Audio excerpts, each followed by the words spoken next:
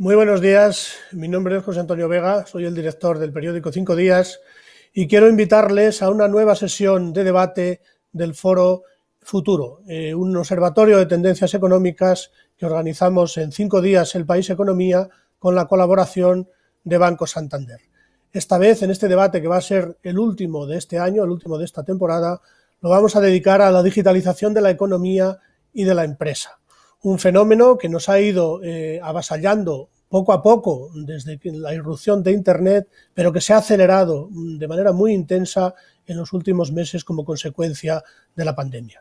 Los expertos nos dicen que seguramente las habilidades laborales de hoy no serán válidas dentro de 10 o de 20 años, que las profesiones habrán cambiado radicalmente, que la mitad de esas ocupaciones que hoy son comunes en la sociedad habrán desaparecido y habrá otras nuevas. De todo esto queremos hablar, de cuán necesaria es la digitalización de la economía, cuánto nos va a costar y qué nos va a dar a cambio.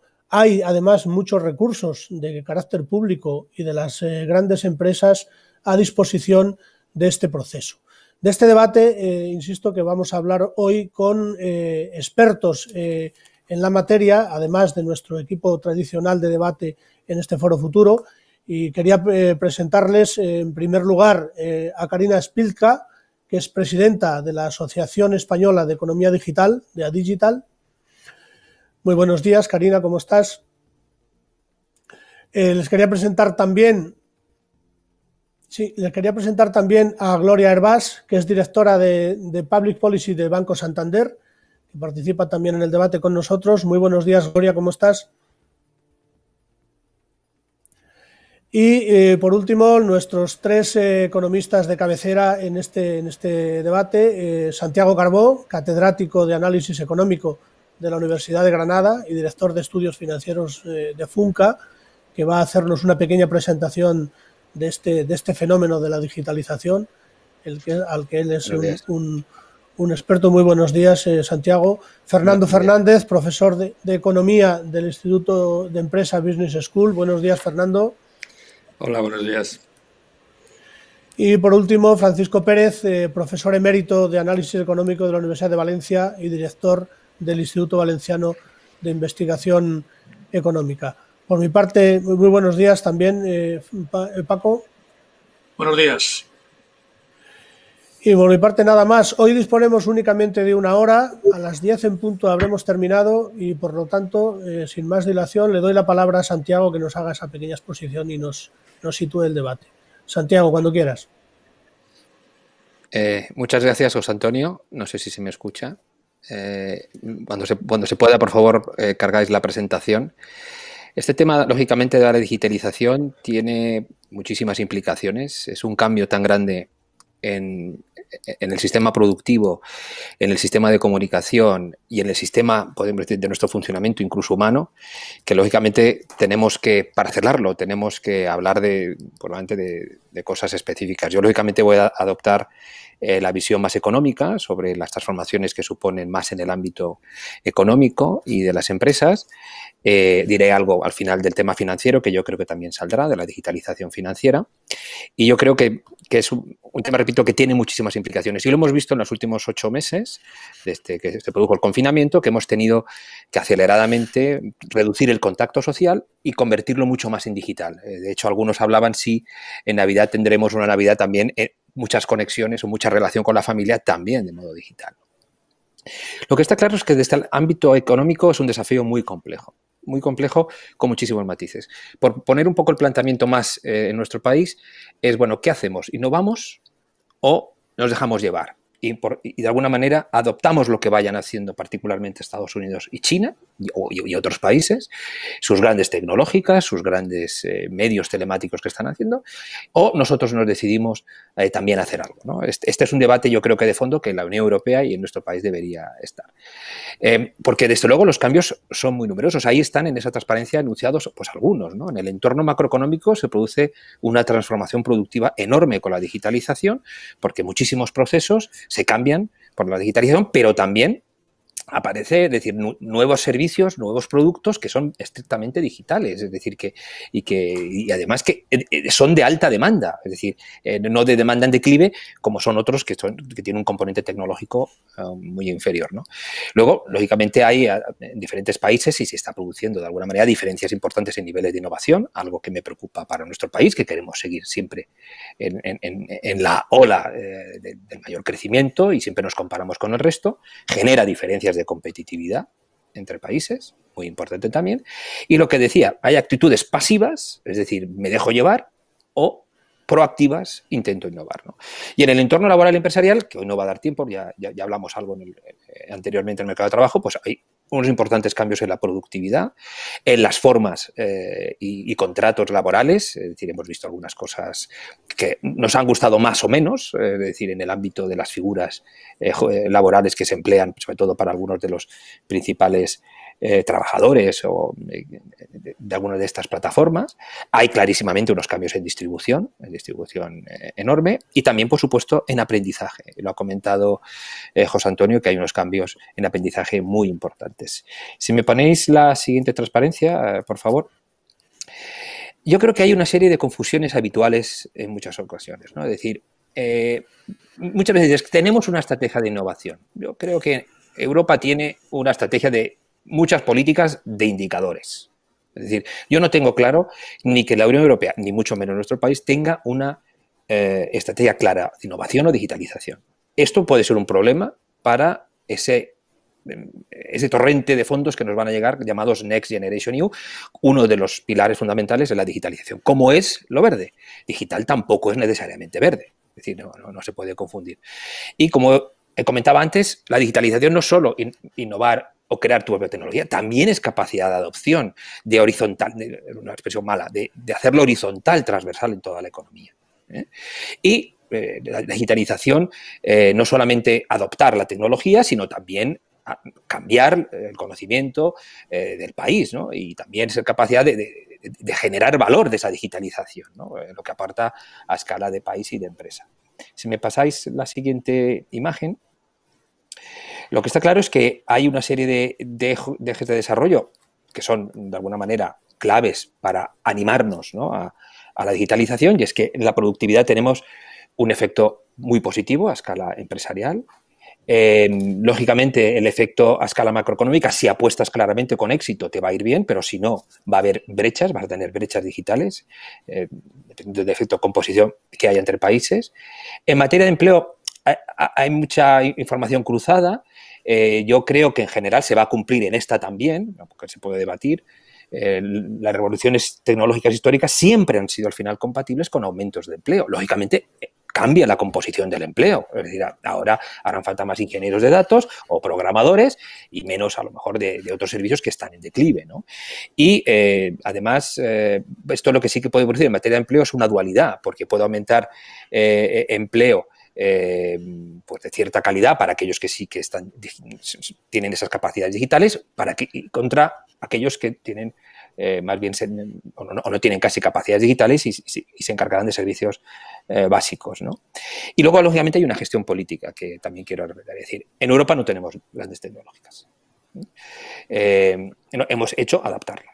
Eso genera una dependencia. Ahora haré una pequeña reflexión muy rápida luego. La capacidad de estas tecnológicas americanas y de China trasciende fronteras y controles. De todo tipo, ya no solo fiscal, de todo tipo, de protección de datos, que supongo que también saldrá, de todo tipo. Y yo creo que los reguladores, las autoridades, creo que tienen alguna dificultad para entender cómo compiten estas plataformas. Es decir, desde Google a la banca.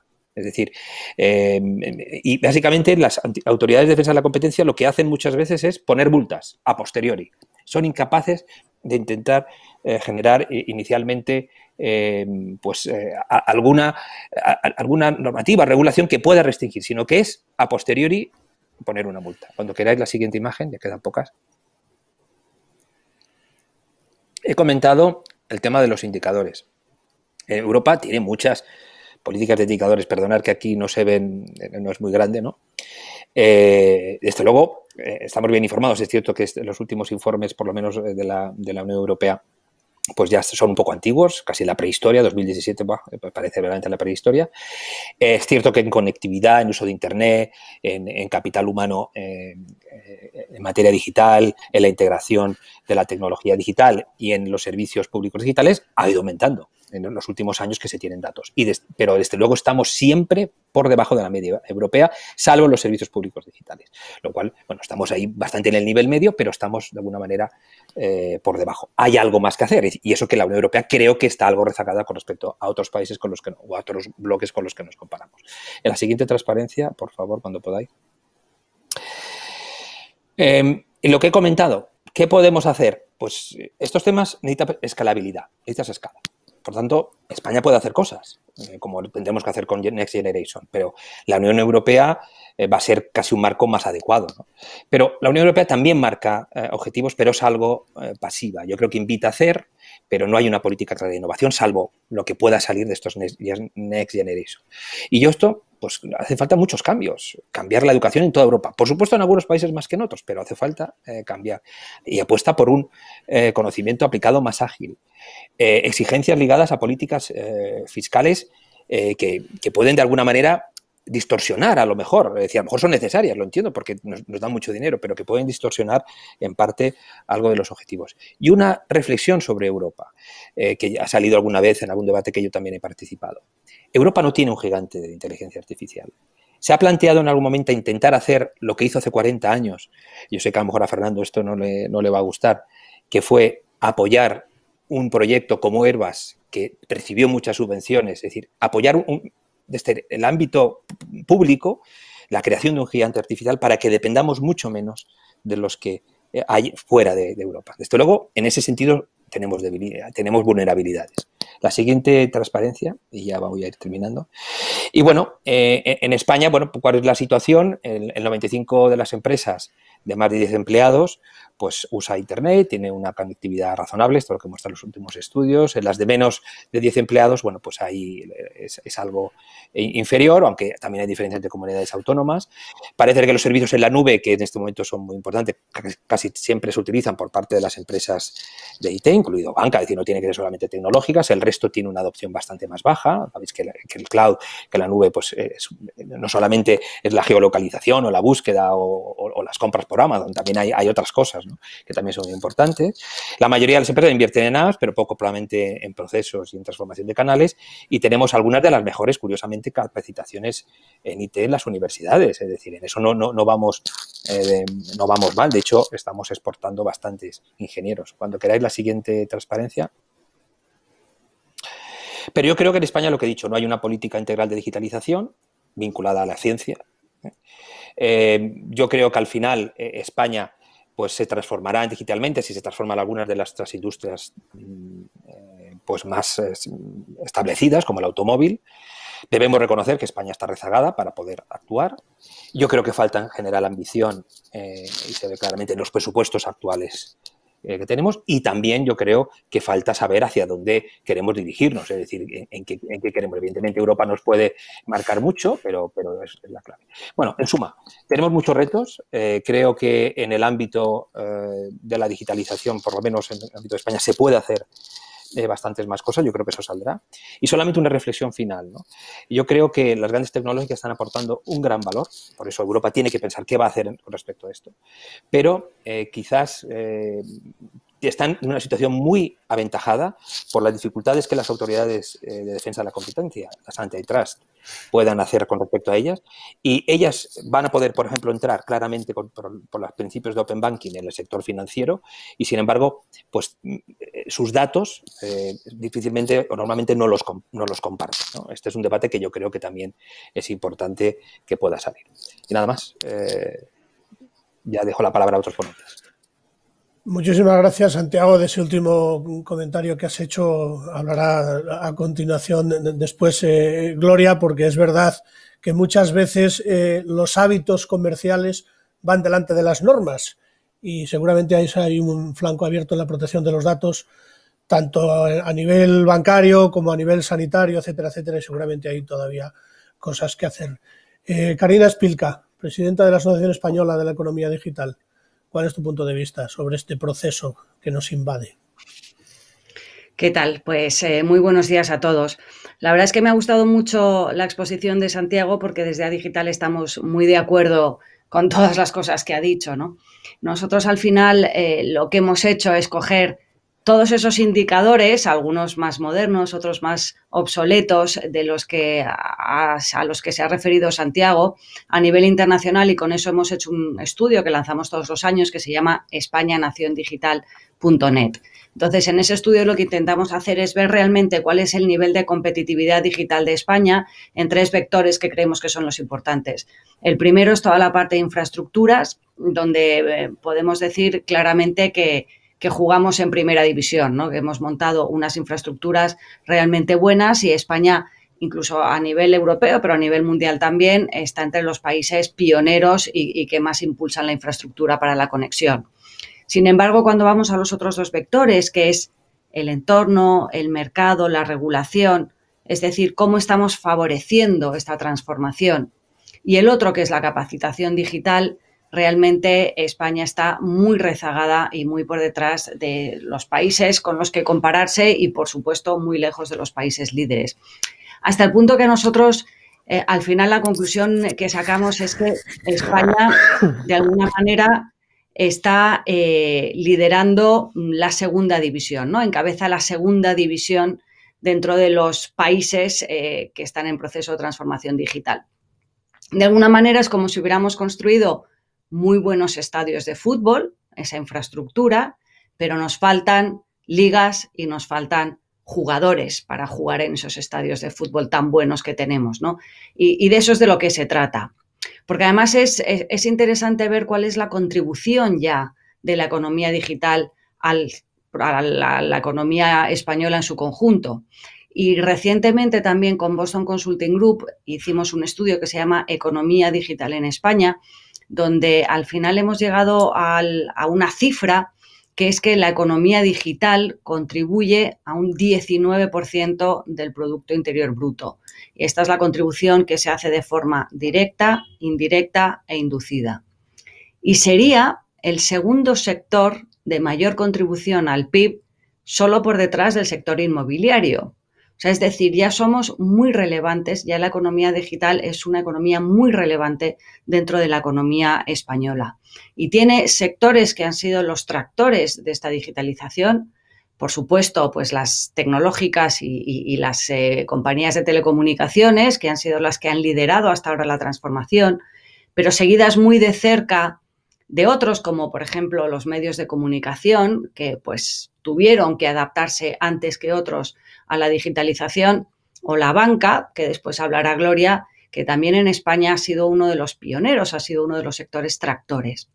Sin embargo, es interesante ver cómo hay sectores que, si realmente empezaran y se tomaran en serio la digitalización, tendrían un potencial enorme de contribución, de mayor contribución al PIB, como puede ser pues todo el sector de la construcción, el sector inmobiliario si se digitaliza más, o toda la parte más agro y la parte de industria 4.0. A nosotros, si vamos a las iniciativas concretas que desde A Digital pensamos que pueden contribuir a acelerar esta digitalización, siempre hablamos de lo mismo, de, oye, ¿qué hacemos en 4 categorías que son las relevantes? Por supuesto, la infraestructura y la conectividad, donde lo que apoyamos es terminar de asegurar una red sólida de infraestructuras. Evidentemente, ahora tenemos todo el despliegue del 5G y eso realmente va a dar oportunidad a desarrollar muchos negocios alrededor de esta nueva tecnología. Luego, es importante también desarrollar un entorno que favorezca y promueva el uso de las tecnologías habilitadoras. Y con esto estoy hablando, pues, centros de datos que potencien el cloud o lo que ya ha mencionado Santiago alrededor de inteligencia artificial, dentro de la conectividad en todo el territorio, ¿no? Que es algo de lo que ahora hablamos mucho en esta era COVID. Y luego promover una administración digital e inteligente, ¿no? Evolucionar a una administración 100% digital creemos que es algo básico en este momento. Si hablamos de la seguridad, la regulación y la fiscalidad, tan importantes para que realmente la gente se anime a utilizar todavía más estos entornos digitales, creemos que hay que garantizar un entorno de confianza, transparencia y seguridad para la economía del dato, Al final, la protección de los datos, la transparencia y todo lo que está alrededor de la ciberseguridad son claves. Todo esto tiene que venir de la mano de un marco regulatorio inteligente y armonizado que impulse una regulación transversal, que sea tecnológicamente neutral y que de verdad fomente la construcción de un auténtico mercado digital único europeo, ¿no? Del que todavía estamos tan lejos. Luego, favorecer la gobernanza de la nueva economía. Ahí lo que tenemos que hacer es que se conozca, que se entiendan los modelos. Muchas veces ha salido también, la regulación va un poco por detrás, pero porque no entiende, digamos que las empresas y los modelos van por delante y es importante sentarse y entender cómo se gestionan los modelos de negocio en este nuevo mundo. Y, como no, pues una fiscalidad adaptada al siglo XXI. Y luego están los dos temas que para mí son verdaderamente claves. El primero es la capacitación digital. Estamos muy lejos. Creemos en la digital que haría falta 2 generaciones para que los jóvenes que se integran al mercado laboral lo hagan al mismo nivel que aquellos en las economías más avanzadas en digitalización. Y 2 generaciones es mucho y no parece que las cosas vayan remando a favor de eso, sino más bien todo lo contrario, ¿no? Tenemos que implantar un plan de educación digital que incorpore desde la educación infantil hasta la universidad, pero con un foco también muy importante en la formación profesional. Tenemos que asegurar un plan de formación digital y tecnológica para todos los trabajadores y no dejando atrás a los autónomos. Los autónomos son una pieza clave dentro de todo este puzzle.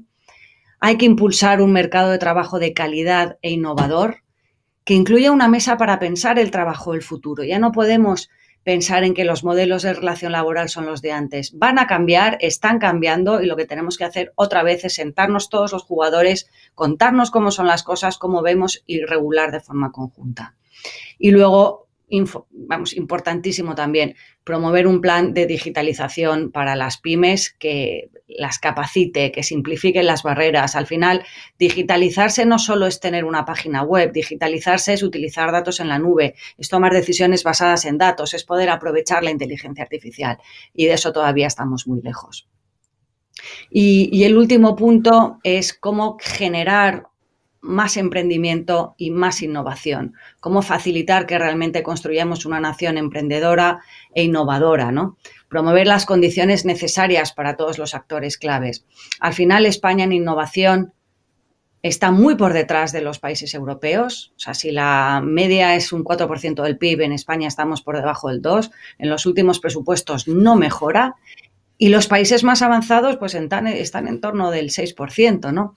Y como hablaba antes Fernando, al final, mirad, el 70% de las tecnologías más innovadoras que existen actualmente se producen en solo 5 países, 4 asiáticos y Estados Unidos. Europa está muy lejos y Europa tiene que realmente repensar cuál tiene que ser su papel dentro de todo esto, porque al final las nuevas guerras geopolíticas están alrededor no de las fronteras, sino de las tecnologías. Y yo creo que ahora tenemos una oportunidad con los fondos Next Generation. Espero que la aprovechemos, espero que la burocracia no sea un obstáculo, que realmente seamos capaces de entender, encontrar de forma rápida cuáles son esos proyectos tractores de la economía y que, como llevo pensando durante toda esta época de COVID, porque además me lo creo de verdad, que consigamos que, igual que ocurrió en su momento, después de la peste, venga el renacimiento.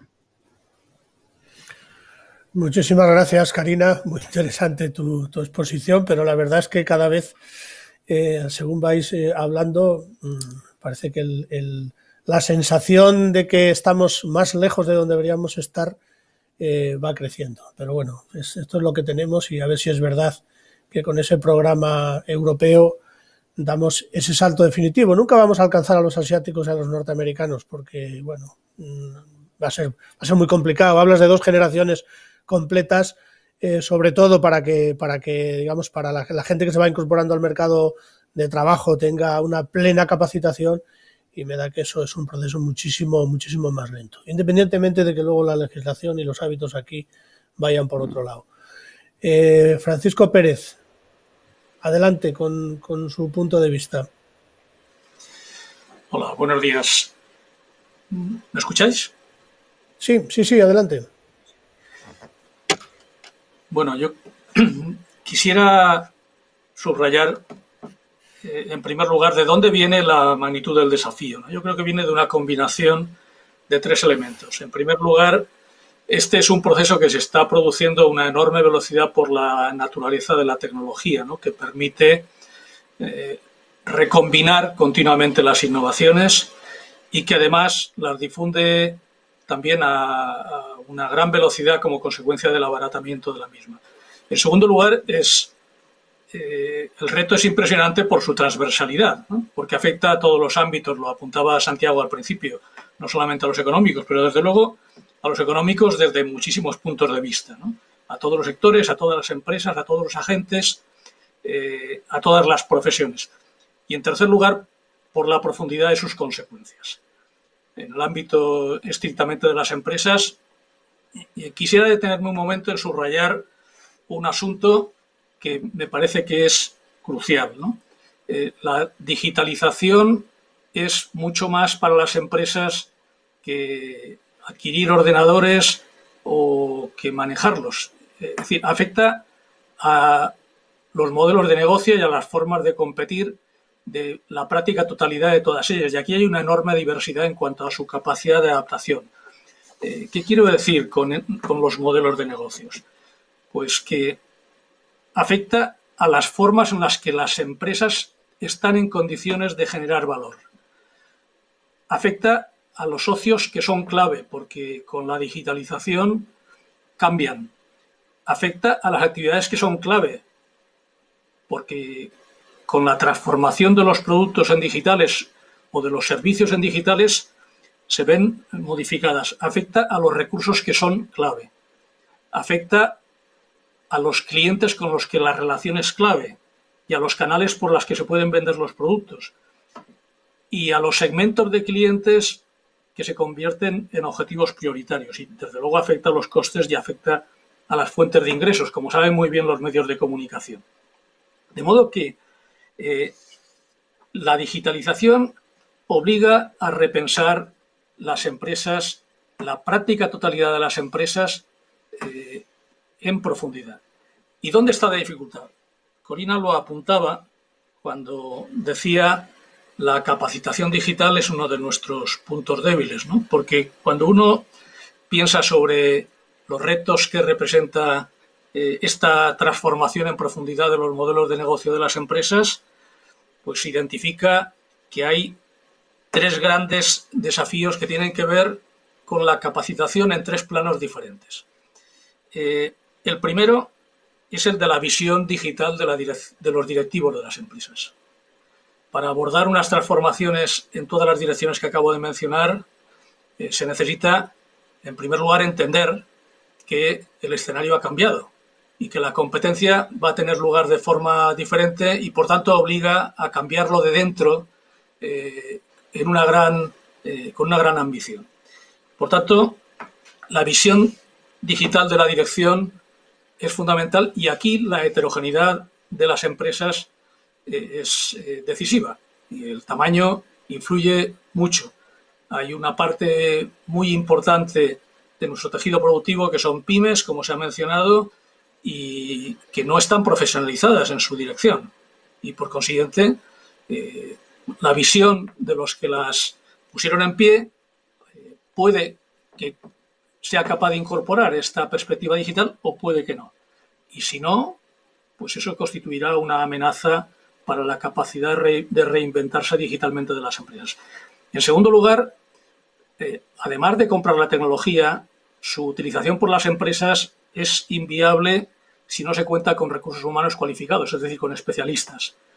Y el porcentaje de empresas que tienen especialistas digitales en sus plantillas no alcanza el 20% y en el caso de las pymes no alcanza el 4%. Es verdad que los servicios de los especialistas se pueden comprar, se pueden externalizar, pero bueno, aquí sin duda hay un gran desafío. Segundo reto en el terreno de los recursos humanos. Y el tercer reto es que las competencias digitales son necesarias para las plantillas en su conjunto de las empresas, para todos los trabajadores. Y aquí yo creo que hay un asunto que es fundamental, ¿no?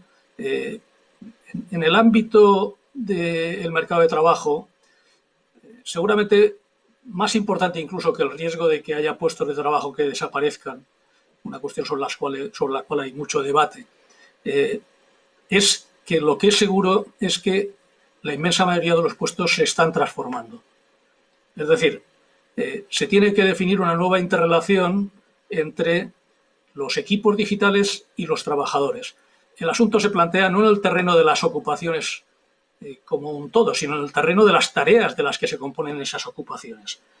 Ahora lo hemos vivido durante la pandemia, ¿no? ¿Qué significaba esa rápida asimilación de las oportunidades que representa el teletrabajo para muchas personas? Bueno, pues enfrentarse a que las tareas tenían que hacerse de forma diferente, ¿no?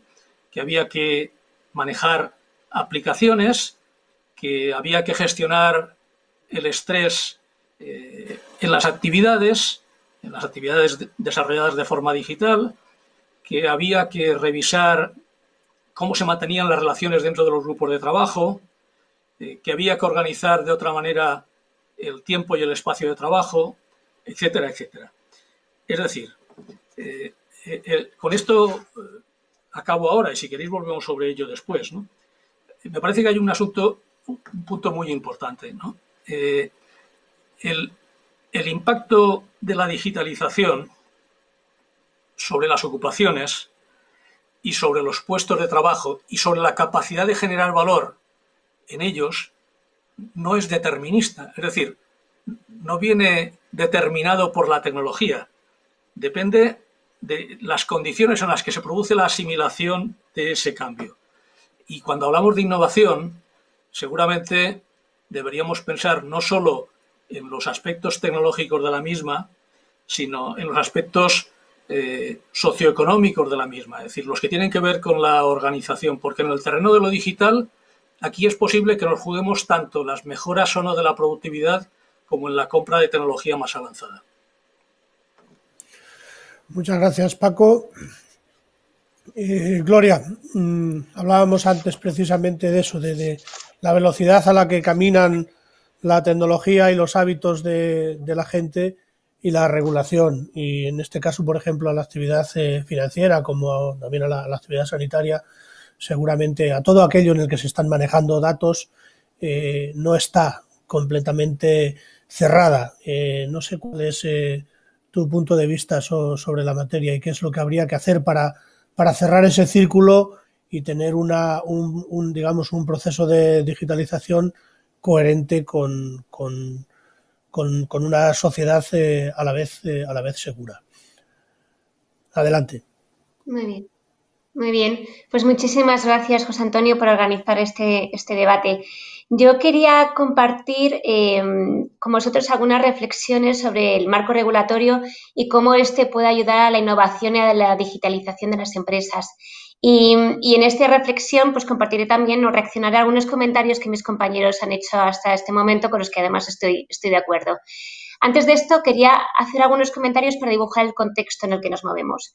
Entonces, decíais antes cómo la pandemia ha acelerado la transformación digital, absolutamente, y el sector financiero no ha sido ajeno a esta tendencia.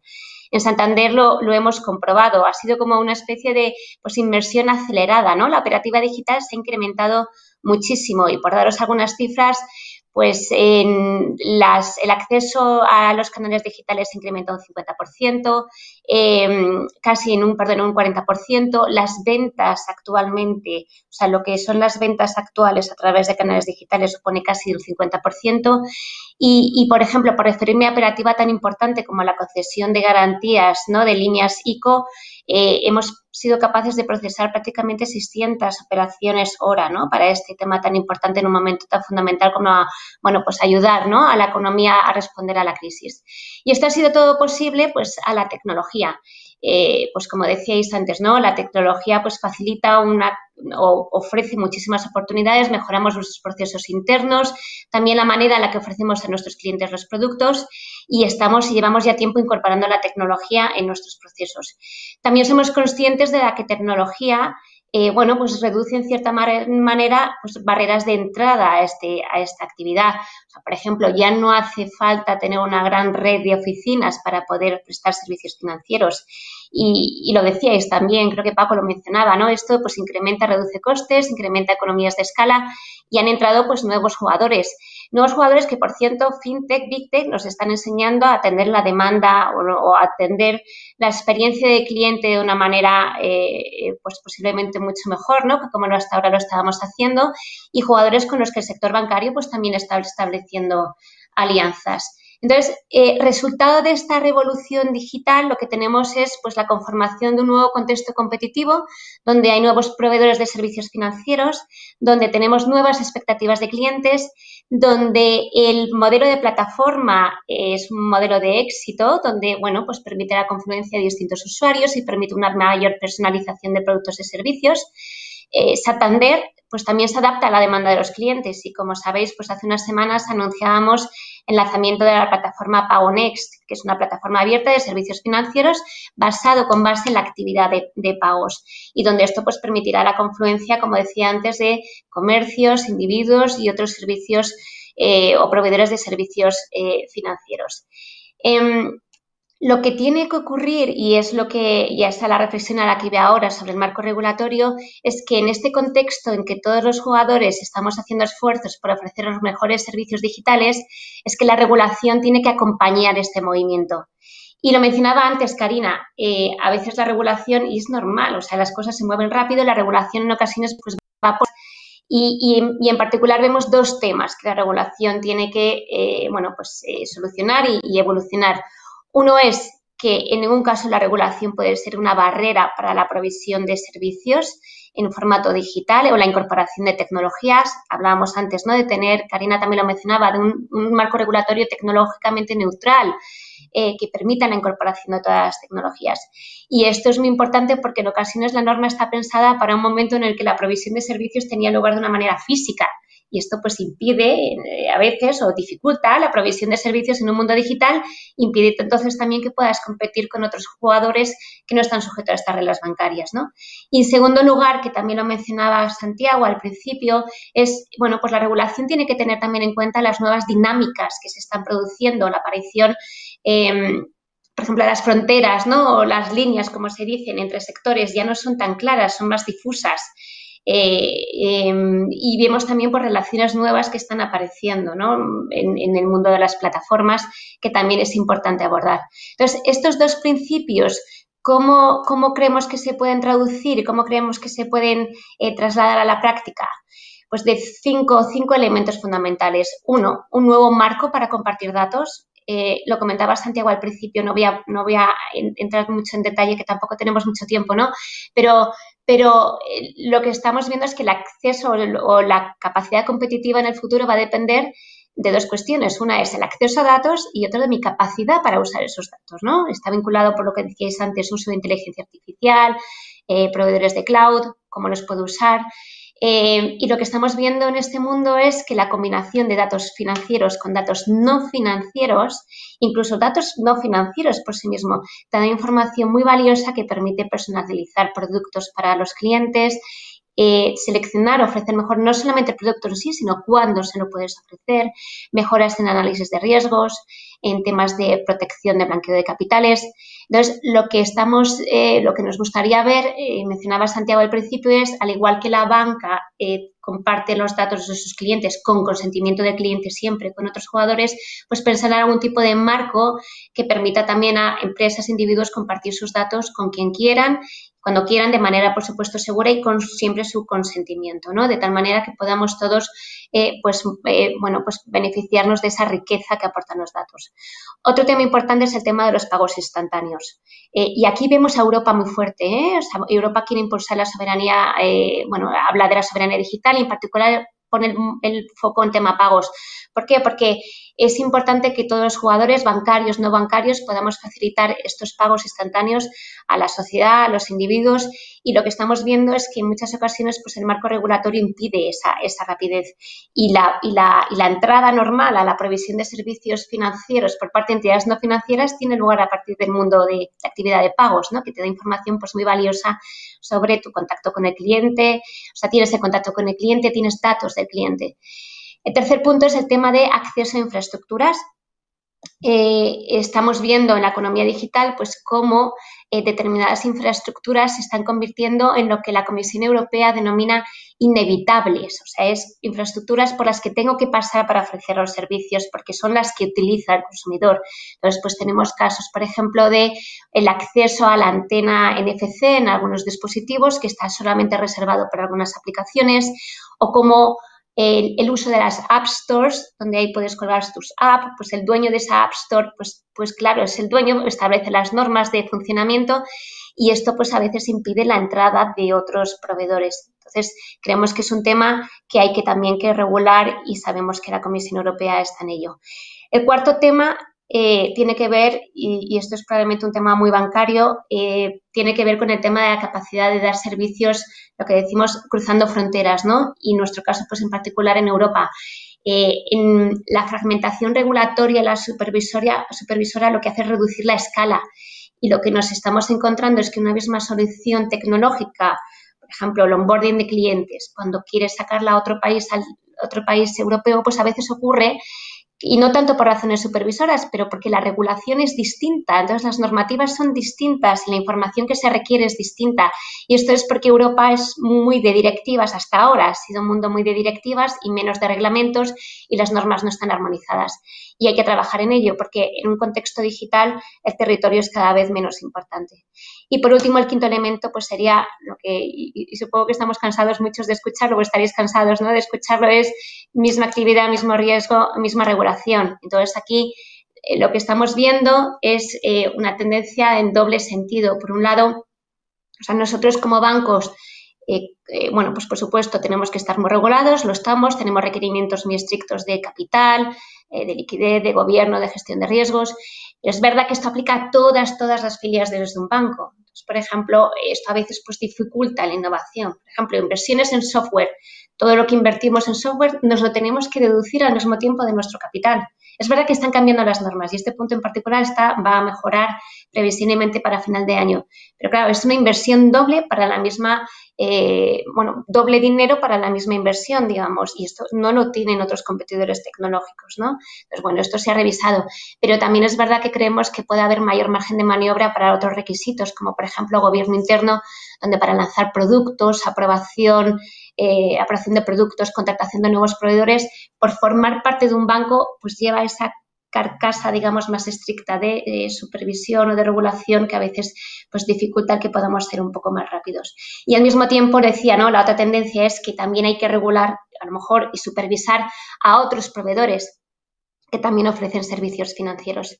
Yo creo, y José Antonio, yo aquí a lo mejor, y no sé si es porque es primera de la mañana y me levanto más optimista, pero yo creo que sí hay elementos de optimismo o algunos elementos de optimismo que nos dan un poco de, bueno, yo creo que son favorables y nos permiten mirar al futuro pues de una manera más alegre, ¿no? Estamos viendo la Comisión Europea, la nueva Comisión Europea viene muy fuerte con el tema de la soberanía digital, habla, ¿no?, de construir, campeones europeos. No sé si estamos tan a tiempo, porque es verdad que Estados Unidos y China nos llevan ventaja, pero sí que se están dando pasos, por ejemplo, se está analizando el marco regulatorio para asegurar que efectivamente es tecnológicamente neutral, se va a trabajar en la armonización de las normas a las que me refería antes para facilitar esa provisión de servicios, ¿no?, sin que haya fronteras geográficas.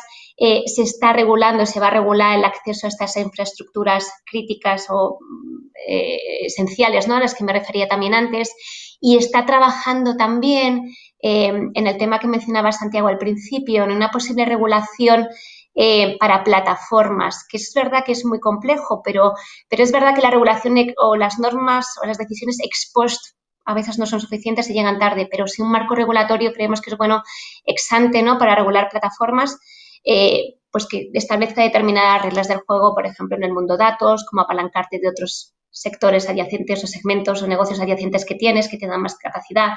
En fin, yo creo que hay temas en los que se están trabajando y yo creo que lo abordamos con optimismo. Me voy a quedar aquí porque creo que ya he consumido demasiado tiempo. Gracias. Muchísimas gracias, Gloria. La verdad es que con todo el montón de temas que estáis poniendo sobre la mesa, tendríamos para debatir bastante más que una hora. Pero bueno, estas son las servidumbres de hacer este tipo de actos en directo, porque es verdad que para soportar a la gente detrás de una pantalla más de una hora es complicado, aparte de que todos vosotros tenéis luego otras cosas que hacer. Fernando Fernández, su punto de vista. Bueno, buenos días, José Antonio, muchas gracias a todos. La ventaja de hablar el último es que se ha dicho casi todo y casi todo bien, por lo tanto voy a intentar ser breve. Voy a evitar entrar en el tema de la digitalización del mundo financiero, por seguir los comentarios de Gloria, porque es un tema fascinante que me encantaría entrar, pero no tenemos tiempo. Pero sí quería resaltar una frase que ella ha dicho, quizá para que la gente la entienda, y perdóname, Gloria, cuando decía Europa tiene mucha directiva y poco reglamento. Lo que está diciendo, las directivas hay que transponerlas. Las directivas luego la legislación nacional tiene que aplicarlas y traducirlas en leyes nacionales. Cuando se aplica un reglamento, la Comisión, digamos, legisla para todos en Europa y a partir de ahí se aplica y no hay excepciones nacionales, ¿no? Este es un tema que, aparte de explicarlo, es muy importante porque lo que me plantea es la discusión de la digitalización como un instrumento para crear Europa, ¿no? Para crear una Europa distinta. Este nos llevaría a un camino en el que no tenemos tiempo, pero creo que es importante ponerlo ahí encima de la mesa, ¿no? Es importante y preocupante, porque también es verdad que la digitalización es un instrumento, es un medio, no es un fin en sí mismo. De la misma forma, y por entrar en este tema que Santiago me ha provocado desde el principio y que luego Gloria ha recogido, esto de la soberanía digital europea y la creación de campeones nacionales, pues yo cada vez que oigo hablar de campeones nacionales me acuerdo de Barreiros, ¿no? Y me acuerdo del campeón nacional de la industria del automóvil español, que hemos invertido, malgastado, desperdiciado y tirado dinero a puertas durante 30 años para conseguir un gran fracaso nacional, y cuando decidimos no tener campeones nacionales, sino simplemente crear un marco regulatorio, un marco legal, un marco laboral que permitiese la creación de empresas multinacionales en España, pues tenemos el sector del automóvil como uno de los líderes mundiales, ¿no? Y afortunadamente gracias a que no tenemos ninguna empresa nacional. Y esto lo mismo se puede aplicar a Europa. Entonces yo cada vez que, como bien sabéis, cada vez que oigo hablar de crear campeones nacionales, estoy hablando de a quién le queremos dar dinero. Estoy hablando de clientelismo, estoy oyendo hablar de clientelismo, estoy oyendo hablar de captura regulatoria y estoy oyendo hablar de subvenciones con nombre y apellidos, que por cierto es el gran problema que tenemos con el Next Generation EU y con el gran programa de transformación digital.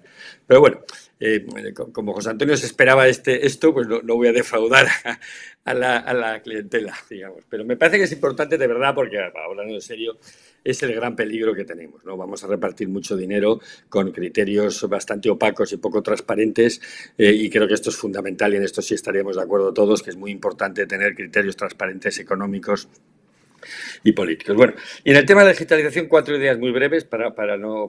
queda muy poco tiempo. Primero, tenemos el peligro de confundir la anécdota con la categoría, ¿no? Con esto del COVID es verdad que todos hemos hecho grandísimos esfuerzos para adaptar la transformación digital, pero ojo, no siempre las soluciones de emergencia son las soluciones más razonables, más sensatas, más duraderas y más rentables, ¿no? Y por lo tanto, muchas de las cosas que hemos hecho habrá que revisarlas. Hemos tenido que hacer por necesidad, pero esperemos que pronto veamos un mundo post-COVID.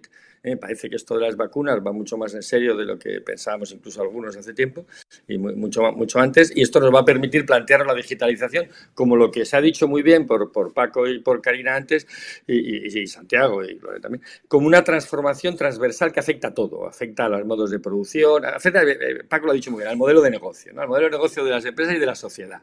Y por eso quería hacer unas ciertas interpretaciones más generalistas que específicas, ¿no? Porque, insisto, me preocupa mucho siempre el clientelismo digital, ¿no? Porque al final, cuando os oye hablar a todos, insisto, con la idea de que la digitalización es un instrumento, un fin, ¿es un instrumento para qué? Pues un instrumento para mantener la competitividad de la economía española, para mantener el progreso económico y social de la sociedad española y para mejorar las condiciones de vida, ¿no? Y cuando oigo hablar de los requisitos que habría que hacer para aprovechar la transformación digital, pues volvemos a lo de siempre.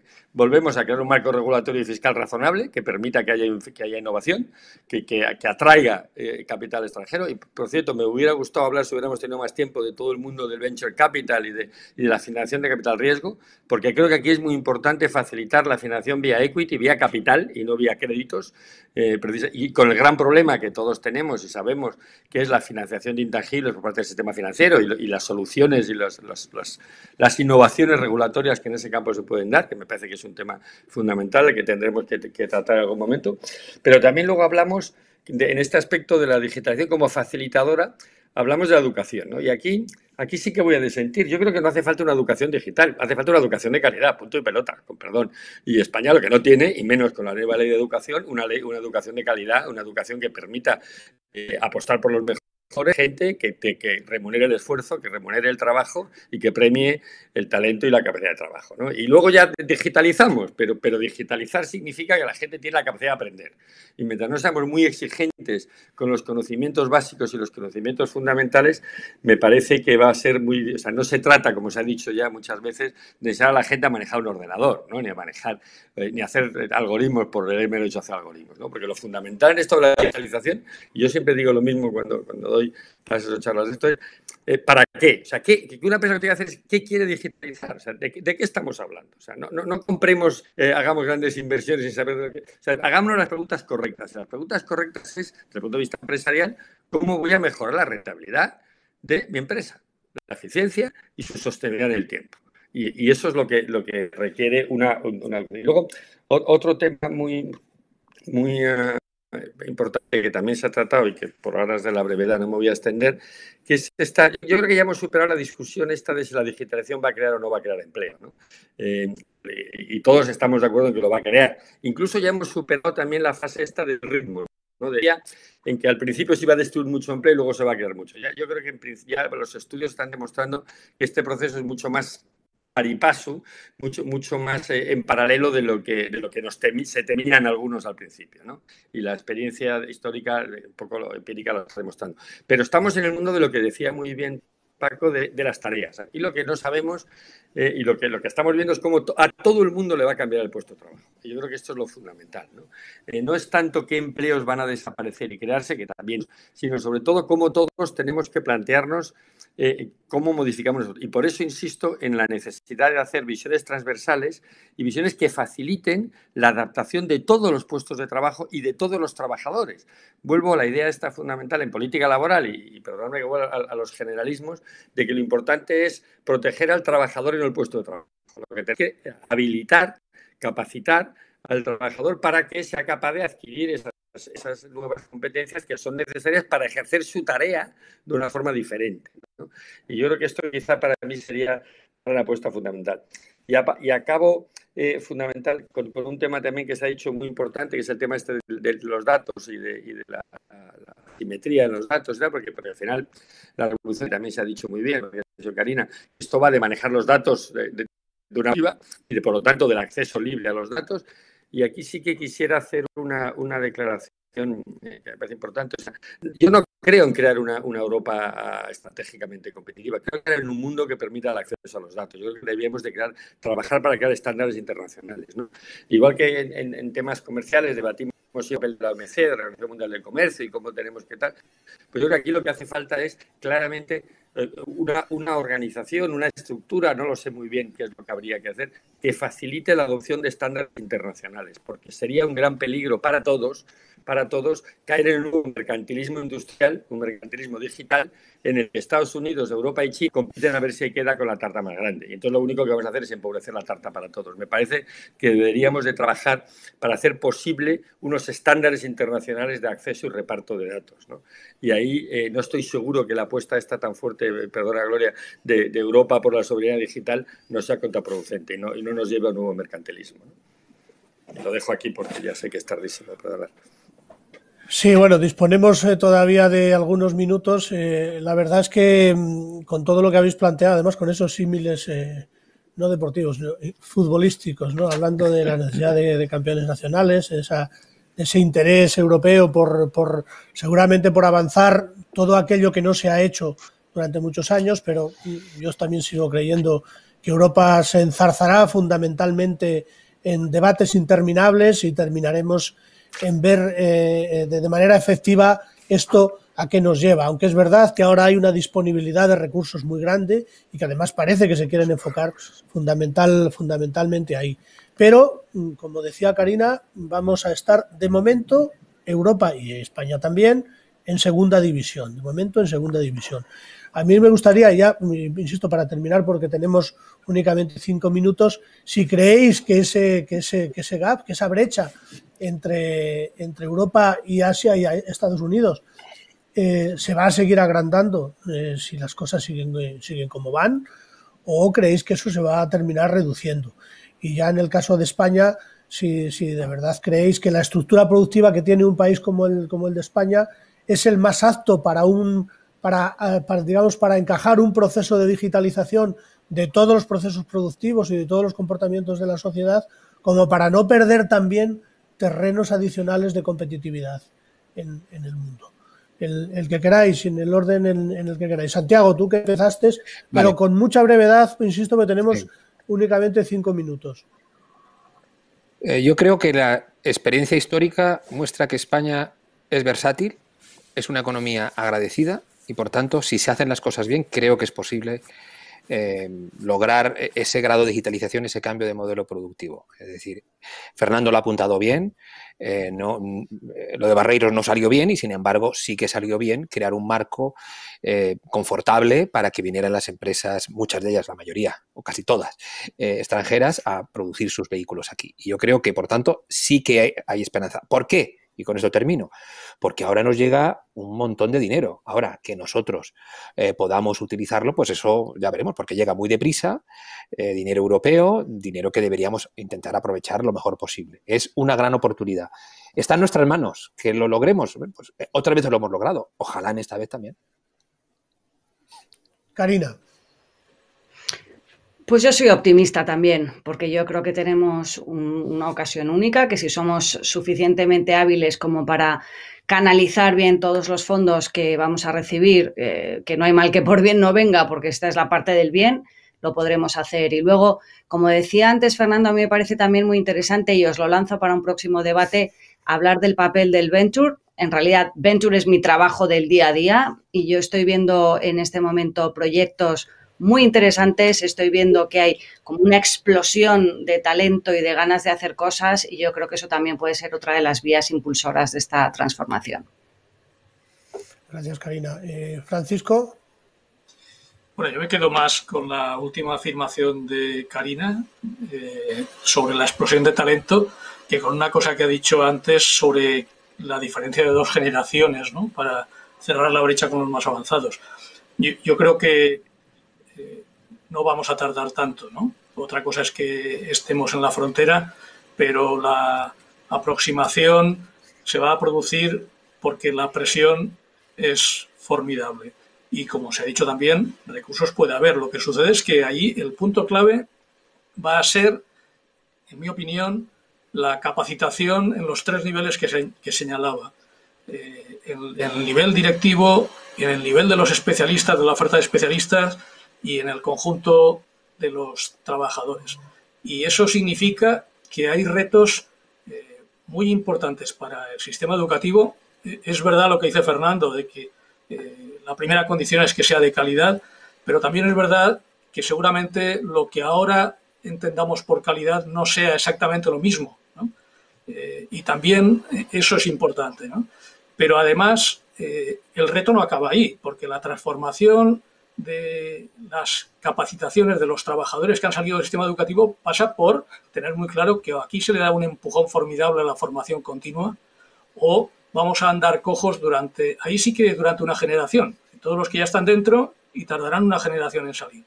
Y por último, hay alguna experiencia interesante en países del norte de Europa de colocarse también como una tarea de primera necesidad la formación, la capacitación digital de los que toman las decisiones. Yo creo que ahí las administraciones y las organizaciones empresariales deberían tomar conciencia de esto y arremangarse. Muchas gracias, Gloria.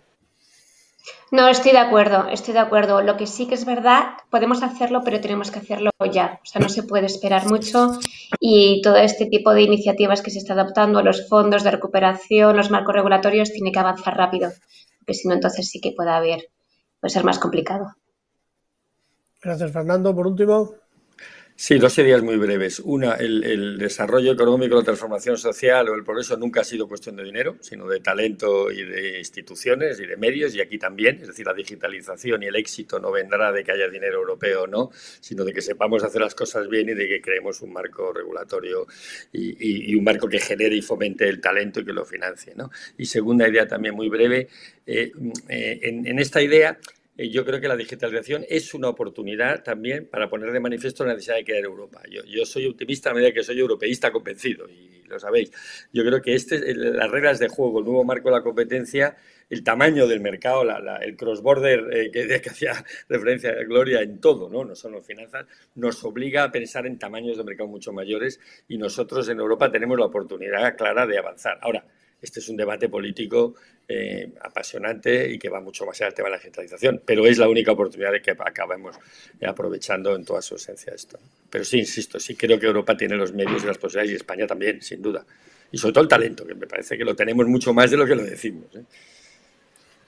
Bueno, os agradezco mucho que hayáis sido muy críticos en vuestros planteamientos, pero a la vez, y para terminar, pues con una luz muy fuerte de optimismo por parte de todos. Es verdad, además, que todo este tipo de indicadores sobre innovación y penetración de la tecnología en la economía, en fin, registros de patentes, etcétera, etcétera, en todos estos indicadores, el único en el que España, recordaba el otro día en algún informe, el único en el que en España lleva alguna ventaja a Europa es en el de la intensidad de población con estudios superiores. Es curioso, con lo cual es verdad que al final el talento está ahí, que si lo sabemos aprovechar, como a fin de cuentas la tecnología está a disposición de todo el mundo y también, como decía, creo que lo comentó Paco, cada vez más barata, pues al final seguramente lo impregnará todo y no perderemos definitivamente esa batalla y ascenderemos a Primera División, Karina, no te quede ninguna duda. Muchísimas gracias, muchísimas gracias a los cinco. Gloria, muchas gracias. Karina, muchas gracias. Santiago, Fernando, Paco, muchísimas gracias a todos. Gracias. Y bueno, nos veremos en un nuevo debate ya seguramente el año que viene y espero que cerréis el año como Dios manda y que paséis una buena Navidad y que podáis ver a los vuestros. Muchas gracias a todos. Gracias. Igualmente. Gracias. José Antonio, gracias Adiós. a todos. Hasta luego. Nos vemos. Gracias. Hasta luego. Chao.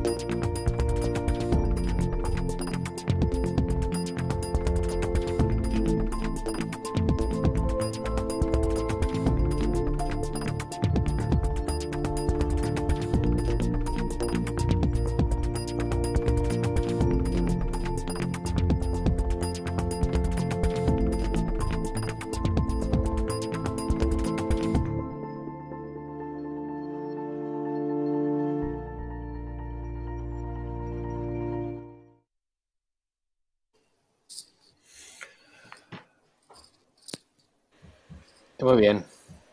Bueno, vale, muy bien, pues nada.